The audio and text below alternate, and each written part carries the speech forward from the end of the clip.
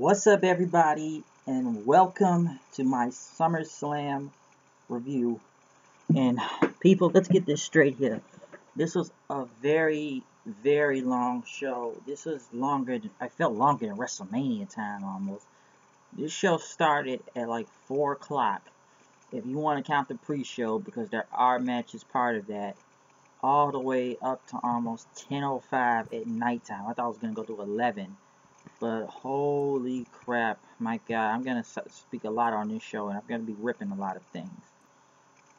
First off, we get pretty much a repeat match from SmackDown the other day, a 12-man tag between American Alpha, the Usos, the Hype Bros, going against the Vaudevillains, the Ascension, and Brazanko. Pretty much same match, only just with the Usos getting the pin, pretty much the same finish, really, with, American Alpha doing their finisher, but Usos got the splash, and I guess they showed a little bit of tension between the Usos and the Alphas, but I don't think the crowd really noticed that much. This is a pre-show, people are just entering the building.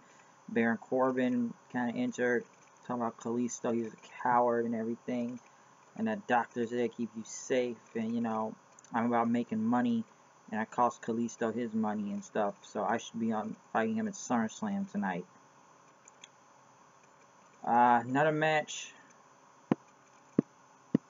that happened was Sami Zayn and Neville going against the Dudleys.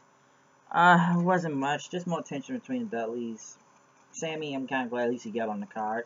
Him and Neville won. Could it be a tag team? I'm not really sure, but hey, they were there, and they had, at least Sami had a match, and they were on the card. I don't know why they have fans ask Sasha Banks questions if she was afraid of Charlotte, which makes no sense, even though she challenged her to begin with. And then we had a match. Oh yeah, Sheamus versus Cesaro. This whole best of 7 series thing, I don't want to see 7 matches out of them. Did they have a good match? Yes, but this whole kickoff show was over 2 hours long, folks. Let's get this straight. And Cesaro looked cool, doing a lot of springboard moves off the ropes, even off that thing they had off the ring post, which looked cool since they added lights to it and everything. And he jumped off of it to jump off of Sheamus. But Sheamus won with the Bro kick. It's like, I honestly didn't care that much. But as we move on to the main show, Enzo and Cass came out super duper over as usual in New York. As fans were chanting for Enzo, doing his, always great on the mic and everything.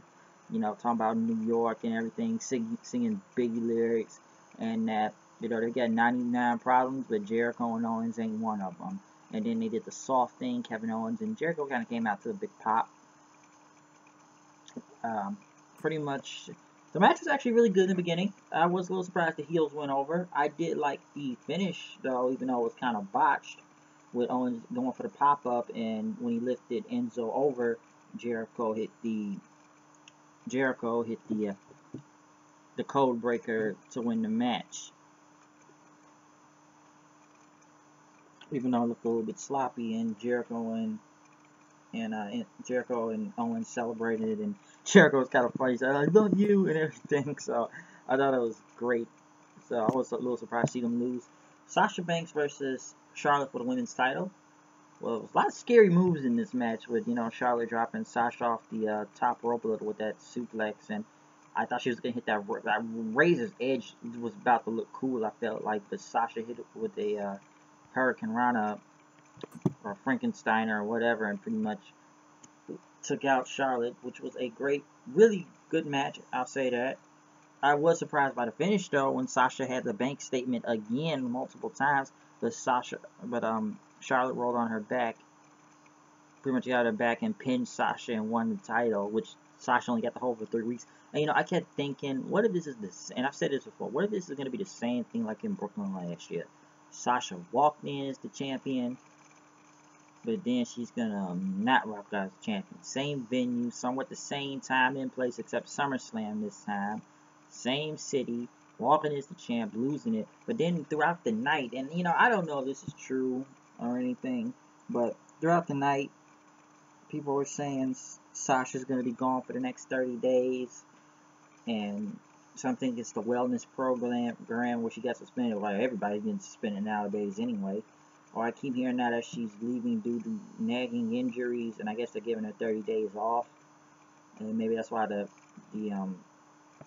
finish. Because I was like, wait, Sasha lost the belt again, and there was a lot of scary parts of this match. I didn't know who was gonna come out on top. But it was like they were about to fall hard. The Bullet Club kind of reunited backstage. You know, them doing their doctor thing. They said, we're going to beat up John Cena doing the Too Sweet thing. Bullet Club was in the house. They wanted Finn to do it, but he walked off and he wasn't joining them. Miz versus Apollo Crews for the Intercontinental title was just kind of there. There wasn't a lot to say about this match. Crews was good. And tonight, like, he did a lot of cool moves. Don't get me wrong on that. A lot of cool moves, but it just never really went anywhere. And the match was short. It just like, I don't know if they even had a lot of build coming up into this match, but like it just wasn't really that interesting.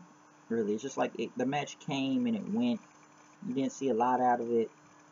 Maurice got involved, and pretty much Miz hit the skull crushing finale then, and won the match.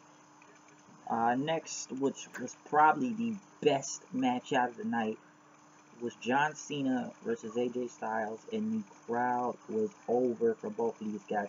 Even though Cena was booed throughout most of the match, there were, AJ Styles, Let's Go Cena, which was a crazy match out there. This was like match of the night quality, and it pretty much was literally the match of the night. After Cena, he was even pulling moves, doing the Canadian Destroyer, I believe, and some move. I don't know what it was, but it's like he just held him almost into a fall away slam and just lifted him backwards, and even hitting the FU from the top rope. And Cena was gonna go for another one, but AJ dodged it, hit the Styles Clash, hit the forearm, and he pinned Cena clean. And AJ bled from the mouth, but he won it clean. A clean win for AJ Styles over John Cena. And I couldn't believe it at one point. And Cena pretty much, got up after that. People still booing, but now this is what I feel like now. When people, let's look at, every time Cena loses at one point in some big match, it's like it's the end of the world for him, for some reason. And I guess what it looked like it's the end of the world for him and stuff. Ooh.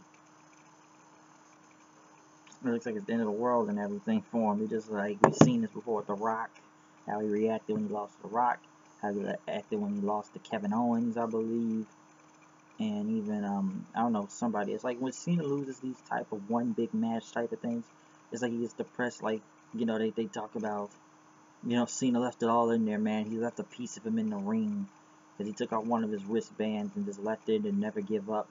So I feel like we're going to get another John Cena Road to Redemption story again.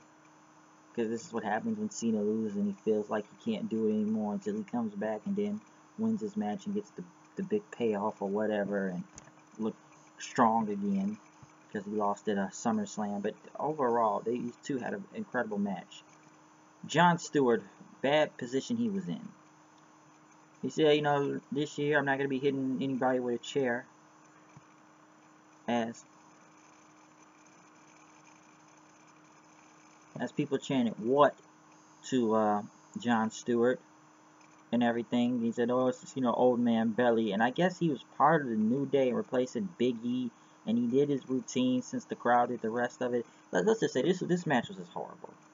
New Day versus Gallows and Anderson Club for the tag team titles was bad. And I know it's just a lot of balls jokes and they're doctors now and everything. But the thing which was just weird, it's like they pulled Jon Stewart in the ring, and they just, I don't know what, he was in the ring. I was like, why is he in the ring for? And they kept taking out the New Day. Then they were going to do the same thing they did to Big E and just, pull him into the turnbuckle, I guess, shatter his balls or something. which didn't make a lot of sense. Pretty much coming in after that, I don't know whether they hit him in the crotch or whatever. Listen, the only thing good about this match was Big E coming out to a big pop. When he came out and stopped it, pretty much it was a DQ, and they beat up the club, and then Big E went over to the jar with the testicle stuff with his name on it, drank it, and spit it out, which was very nasty. And don't get me wrong, I like Jon Stewart, and Stewart likes wrestling, but he just shouldn't be involved in this stuff. Listen, I enjoy his comedy, I like this show, especially, I guess, on politics, because he was actually making sense on it. You know, crooked cops and these idiot Republicans sometimes, and Fox News and destroying them, and people like O'Reilly and stuff. And Jon Stewart is really funny, but him and wrestling just aren't mixing together. He can be the entertainers to watch, but just involving him in the show was bad. This whole match was just, why? It just sucked. There was nothing there except Big E getting a big pop and returning. Dean Ambrose versus Dolph Ziggler, Shane McMahon, and Daniel Bryan were in the ring. This did not go out well also. It's like both of them had a good pop at the beginning. But then it's like the match just went on. It just happened there just to be there. It just wasn't good. The crowd was dead.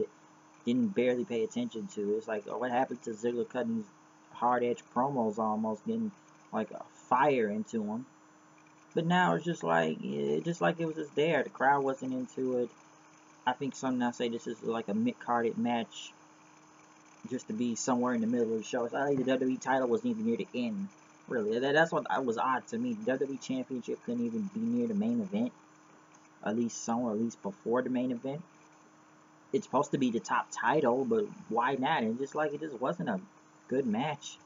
And I don't think people really believe Ziggler was ever going to win the title anyways. Like, come on, this guy's been buried for 3 years, but now all of a sudden he gets a title shot and shows some fire. But it's just they buried him for so long. It's hard to believe Ziggler was going to win.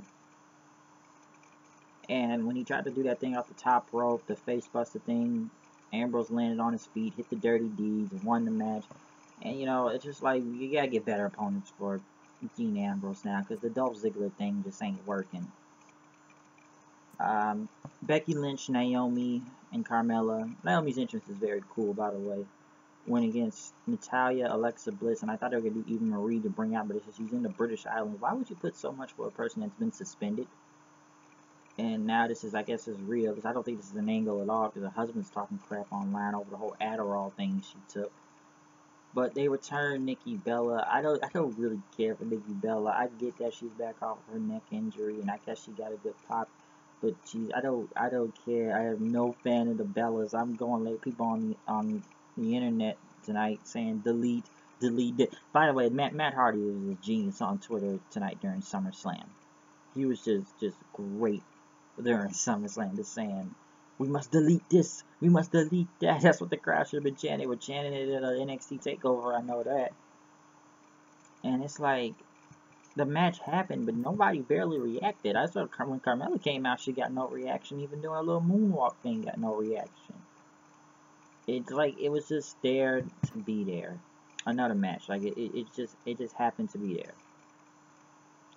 And I guess they wanted to buffer it, but it's like nobody paid attention to the WWE title match before that either, and it's just like it was just a regular 6-woman tag match, and I guess Nikki won the match with that forearm and some TKO. I swear John Cena did that move, and my God, Nikki Bella was calling out spots tonight like John Cena. Also, just spot calling. Whew, it's just like, why? It just didn't, it just was like, what was the point? It's just like, why really? She calling all these spots, and yeah, I guess she's a heel now, because I didn't know why people cheer for her, because like my first reaction was like, oh no, they couldn't get anybody else tonight, and I said, what was Nia Jax doing? But then I had to remember this is a SmackDown match, and she's on Raw, and I said, we don't really have a lot of women on SmackDown, do we? So I guess they put Nikki Bella on SmackDown. I honestly just don't understand why. And I guess the heels just went over just because. But this match didn't mean a lot. Another thing. By the way, Wale was in the crowd, so it's good to see him. And I guess he had a theme song for the show and everything. Next thing. Oh yes, let's get to another bad part of the night, and this is what doesn't make a lot of sense. They talked to Rusev, and I'm thinking his match is up next. I'm wondering how many matches are left on SummerSlam because this is a marathon show. We find out the Universal match is up next, title match, but the United States Championship is gonna be on before the main event. Let's think about that for a second. You have 2 world title matches, but they're not even near the main event. Not even behind it, at least. It's just like, why would you put the U.S. When did the U.S. title become bigger than the WWE title? And I know it's this Universal thing they just made, but like, this is the first time you're crowning a new champion with this, and it's supposed to be a world title. Why would you?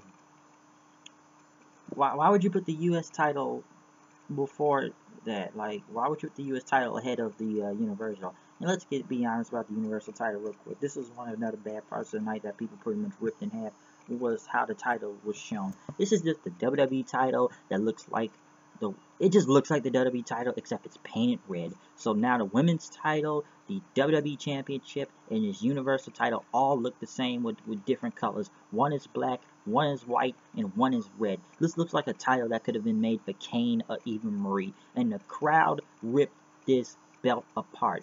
This belt sucks. And say, hey, we want a new belt. New belt sucks.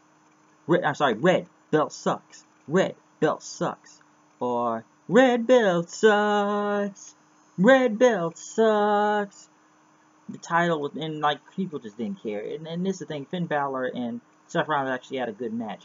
And Finn Balor's entrance was cool, but my God, I wish he would never left NXT to win this title if this was gonna happen. This title doesn't look like crap. It's just a red belt.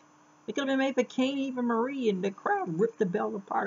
I don't know if they were singing Kurt Angle's song or barely, but they was like, belt sucks, belt sucks, belt sucks, belt sucks, red belt sucks, red belt sucks. So the Universal title looks horrible, okay? It's a bad title, and I know Seth Rollins has said something about this now on the internet about it. It's like TNA with the King of the Mountain title, or Legends of TV. It's the little red toy belt that nobody cares about, and now that WWE doesn't have a big red belt or something now that people don't care about. So they're almost the same. The little red belt that nobody will care about. And Finn Balor won, and he had a good match. And he hit 2 of those stomp kicks, drop kick things before he hit the coup de grace, dodging the pedigree and stuff. I liked how Seth Rollins did the suplex into the pedigree, but you know, after Balor did the coup de grace, it's glad he won. But when they went to him and showed that red belt on camera, people immediately booed at it, okay? The title sucks, alright? They all look the same now. The WWE, the women's, and the Universal look the same. A belt painted red. And the crowd ripped it. So no one cares for this championship. And they had a good match. It's just no one gave no crash for this belt. And then, here's another bad part, the KFC chicken commercial, which they did on SmackDown. So let's get this straight. Your Intercontinental Champion is dressed as a chicken, and the guy that's supposed to be the #1 contender for the WWE Championship is Colonel Sanders, and they had a match to promote KFC's chicken thing or whatever. So I was surprised. Was this on SmackDown? And they taped this? Who thought that was a good idea? And let's get another thing about, oh yes, the Good Morning America plug spot. Yeah, why, it's like they just had them win these titles and put them on GMA. We gotta put these titles on Good Morning America. That was just a marketing thing, but Dean Ambrose, he can't be on the show, I guess, and he's the WWE Championship, but I guess only the new champions get to be on there, so pretty much Charlotte and Finn Balor will be on Good Morning America, which I probably won't see anyways. We'll probably look on YouTube for it. But Dean Ambrose, he may be on there, so he's a champion too. And then when we get to the U.S. title match, and here's the thing that doesn't make sense. Rusev came out, Roman Reigns came out, which usual boos, but it's like Rusev attacked Reigns. They brawled with each other for almost, I don't know, 7, 8, 10 minutes almost. So let's get this straight. We had the match on Monday for almost 20 minutes with a clean win, and we couldn't put the U.S. title on the line on Monday. But tonight, we get a brawl. Just them brawling all over the place. And I don't think the crowd was with it, and the fans pretty much started to chant, "We want Slater, we want Slater," after Reigns pretty much took out Rusev then. And then the fans chanted, "CM Punk, CM Punk, CM Punk, CM Punk." And they all chanted for him then. So it's like the crowd didn't care. But then when Roman Reigns came back out to spear Rusev one more time down the ramp, the fans did chant, "One more time, one more time." So I just wonder, like, why was the U.S. title before the main event? Why was the U.S. title before the main event? It just felt asinine, really, to why this was happening. So Roman just beating up Rusev after Rusev attacked him. I guess he's defending his wife or whatever. But Rusev attacked him, and I think the fans, I guess they were on Roman's side after they chanted one more time. But the fact that people chanted "We want Slater" and CM Punk chants, nobody cared. I don't know if this was to protect Roman, who thought this was a good idea to put the U.S. Championship before the main event, but none of the WWE titles, though, for some reason. Not the WWE title, not that Universal crap title either. Who thought that was a good idea? And in the main event, folks, which another very, I don't know what to say about the main event. It was very confusing with Brock Lesnar and Orton, especially to the finish. And yes, then we get this whole Suplex City thing and stuff. Hell, you could tell Mike Chioda, you get Mike Chioda to say, "Send us home, Brock, send us home," and stuff. So it's just like we had to end the match already because this whole show was going way too long, and I guess they wanted to end it early. But once again, Brock suplexed them everywhere. He threw them onto a table. Orton did hit an RKO onto the table then, but when it just got back into the ring, Lesnar did F5 him, but he took out his MMA gloves, and then he started punching Orton and hitting elbows, which I'm hearing now people on Twitter are getting banned for using this as a gift, and WWE wants to get pissed at it now and delete people off Twitter or suspend them for what they did, which doesn't make a lot of sense. I don't know why WWE should be mad themselves for this long ass show they did, which wasn't that good. And then Orton was bleeding all over. You know, you got to get scared for Orton at one point because, my God, the gash on his head was big, and I heard he had to get 10 staples for his head. So it was very scary, and he did walk out on his feet. But they had to end the show. Pretty much had to end this match as then the fans chanted "Goldberg, Goldberg." People think Goldberg was coming out.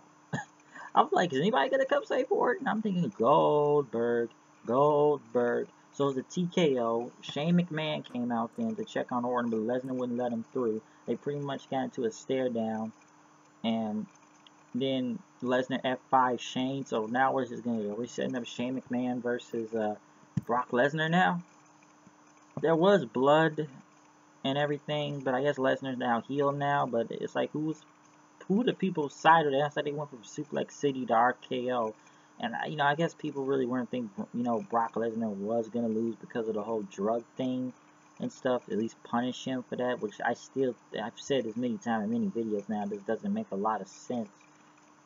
Like, come on, the guy couldn't take a test because he's a part-timer. Part-timers can do whatever they want, but I'm not going to get into that because I've already ranted on that for too long.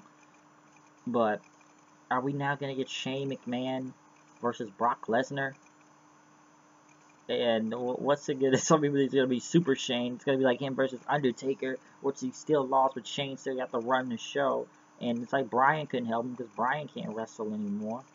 So am I supposed to believe now Shane McMahon is gonna come back and get revenge on Brock Lesnar and beat the living bejesus out of him or something?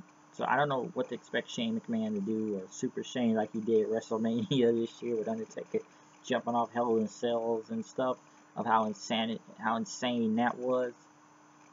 So I don't expect what we're gonna get out of this.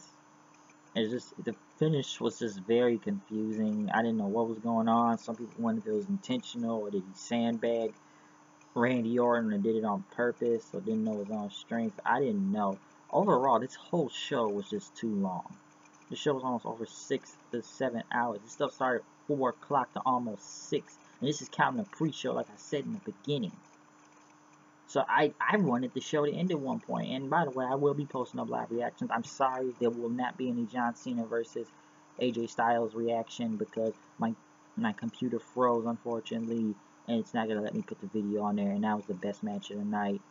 And it's a shame I can't get that one up. But this show went incredibly long, just long, and there was a lot more. There was more bad than good. Hell, Matt Hardy was entertaining, say with the red belt. Delete, delete, delete, delete. The finish just.